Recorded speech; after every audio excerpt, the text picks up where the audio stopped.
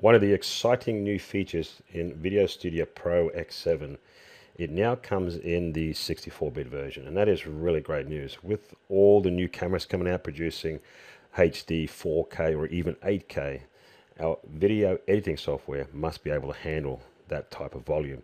And what do I mean? Well, a 5-minute clip on your camera could produce anywhere up to 2 gigabytes of footage. So we must be able to process that. Now, in the 32-bit versions, you are limited to 3.25 gigabytes of RAM. So every time that would fill up, it would start deleting data in order for you to process your video. So if you have 3 gigabytes or 4 gigabyte footage, you can quickly see that you're going to come across a problem.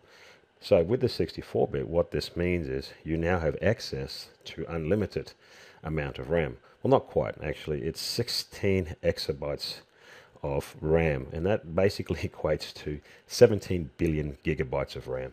So we might as well say unlimited, because I don't know anybody that has that much RAM. Okay, so that's really great news. So that means you can constantly edit without it having to delete data and then reload more RAM. RAM stands for random access of memory.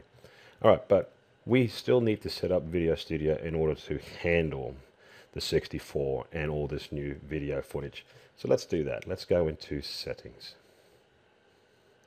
So in settings, go for preferences, and this is your preferences window. First thing I would do in the undo, as you can see, I've cranked it right up to 99, because if you're like me, that's how many mistakes I make. Right, let's go into our performance tab. So first thing is, if this is not checked, enable smart proxy, please check that. That's very important. Now it says here, create proxy when the video size is above 720 or 480. So anytime you introduce a file that is higher than 720, it will automatically create this proxy file. Now most cameras these days are already starting to produce at 1280 by 720. So I'm going to change this to 1280 by 720. And especially in the 64-bit, I'm not worried for anything that's below 1280 by 720.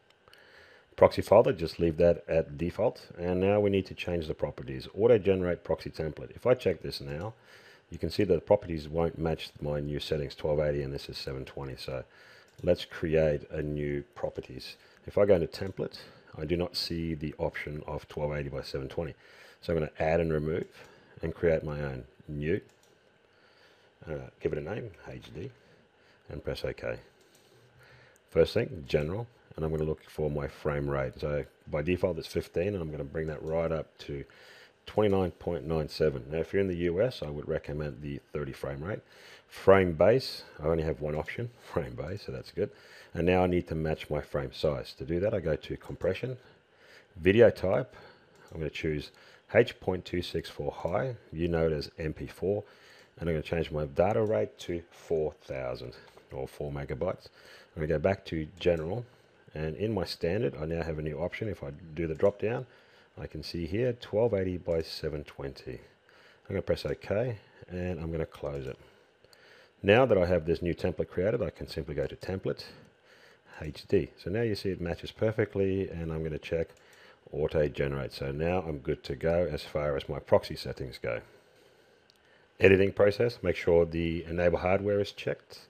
File creation, so this is when you want to render out your file. Make sure both are checked. Enable hardware, decoder, and encoder. Now, if encoder is grayed out, this basically means your GPU does not support this. And last, performance optimization. Have this checked as well, and this is very important because this will optimize your performance of using the 64-bit version. So in part 2, I'll show you how to set up your project settings ready to edit out high definition videos.